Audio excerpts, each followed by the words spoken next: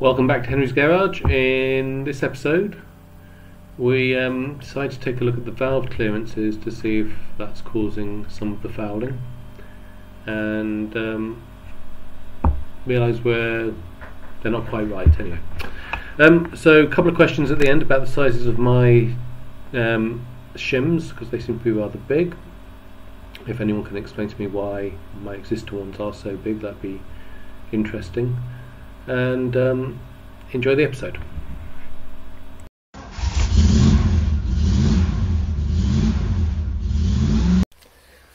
Okay, you're meant to be able to do the clearances for the valves here. First of all, I was calling this the rocker. Obviously it's not, it's the cam. So apologies for that, previous videos.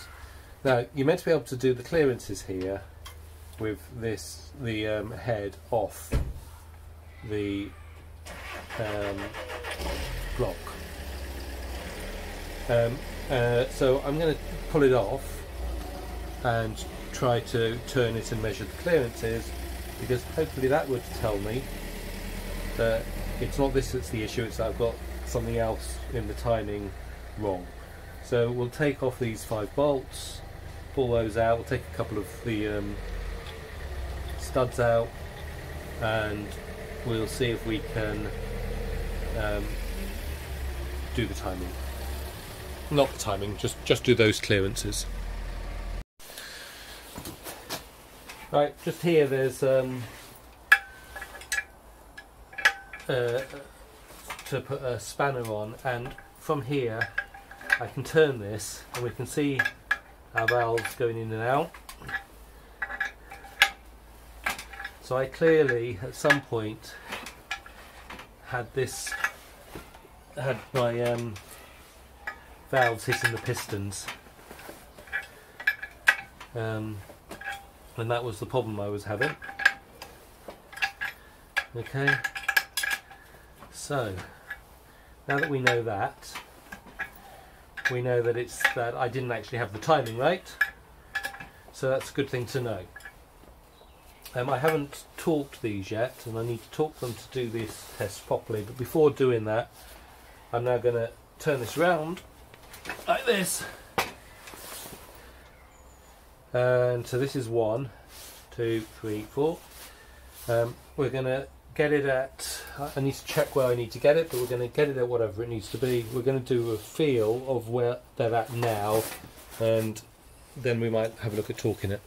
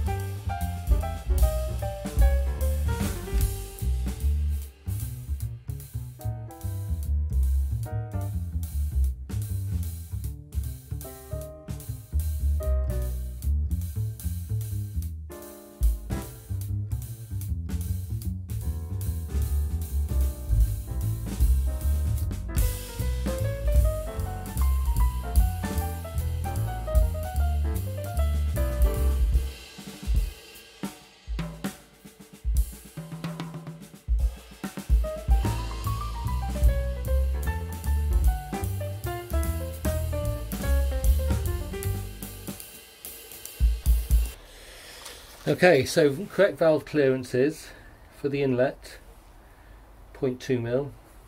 For the exhaust, 0.457. So 0.46. Alright, my measurements. Let's get this in. Oh. These were my measurements. So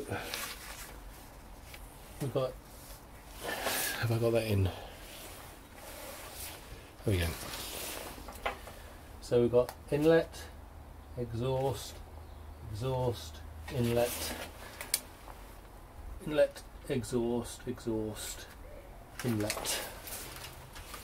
Alright, so it should be 0.2, 0.46, 0.2, sorry, 0.46, 0.2, 0.2,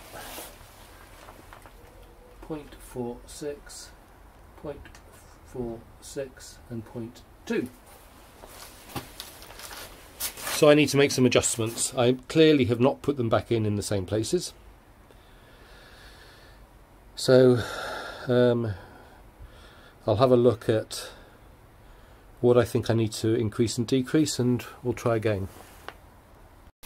From the point of view of my back, I decided it's going to be easier to do on here, so I've got all of the pistons down, out the way. I'm going to stick the head back on. I've moved the shims around. I'm going to stick it back on here, and we'll work through it again. Okay, torque is meant to be 19 Newton meters on these. I've done it down to 13. I'm just going to do the rest of the way now.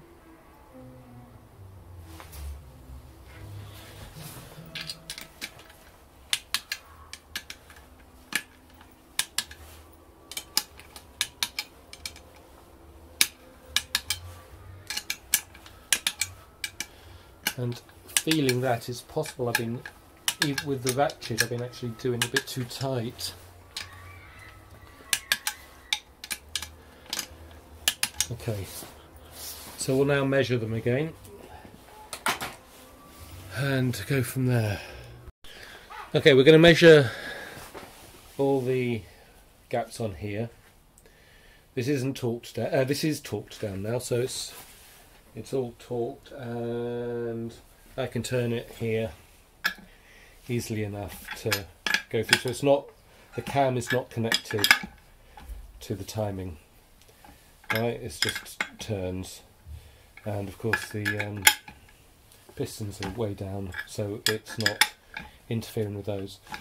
Okay, I have checked again that the pistons are facing the right way, and they are, so I'm not worried about that. So I'm not going to do the timing, check the sizes online. I'm going to do it off and then adjust, move them about, move my shims about, and then come back to have a look at how we're doing.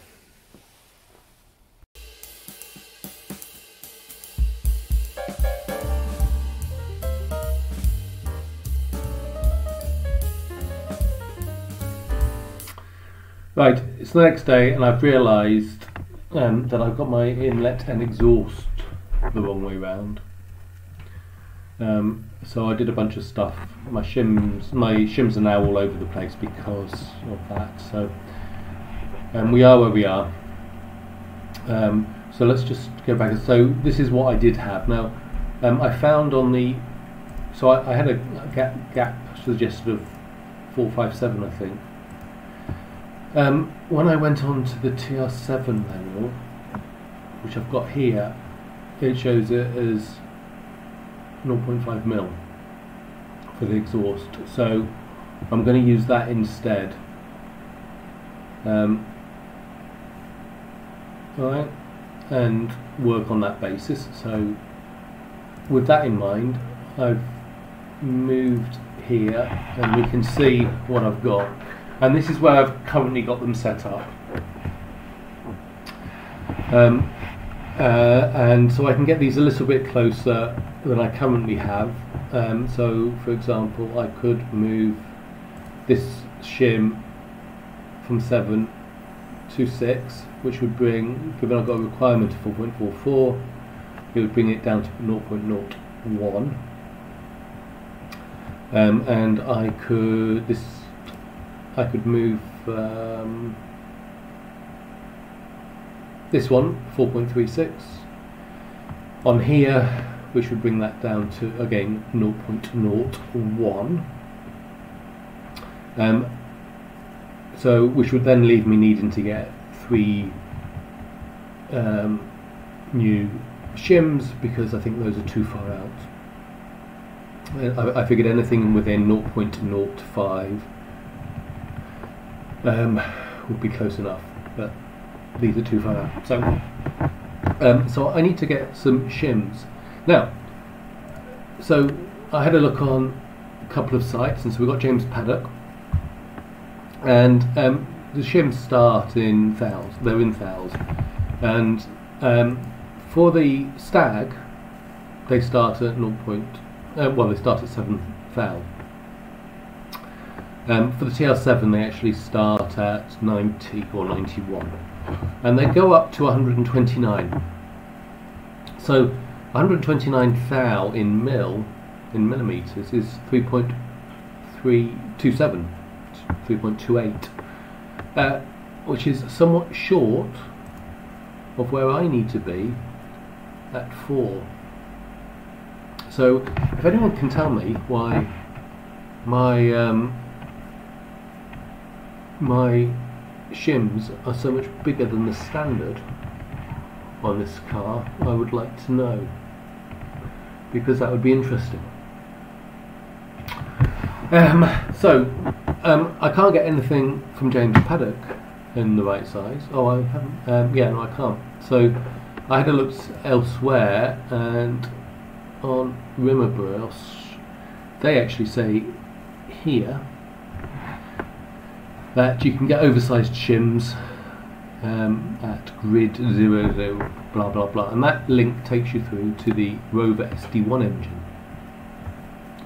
and the Rover SD1 engine goes up to 4.55 mil, although that one isn't available, so 4.525. So I'm going to have to be ordering those there, I guess, but I'm not quite sure why my shims are so big, but there we are.